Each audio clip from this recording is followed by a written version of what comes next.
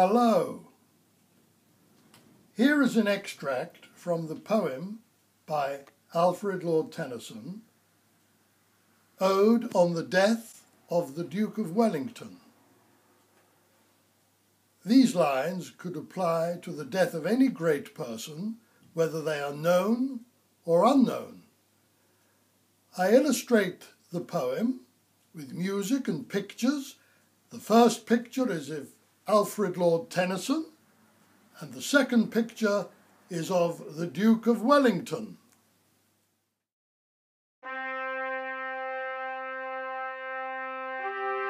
Lead out the pageant, sad and slow, as fits an universal woe.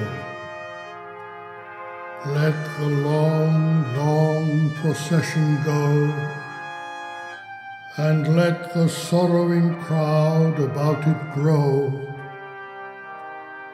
and let the mournful martial music blow. The last great Englishman is low.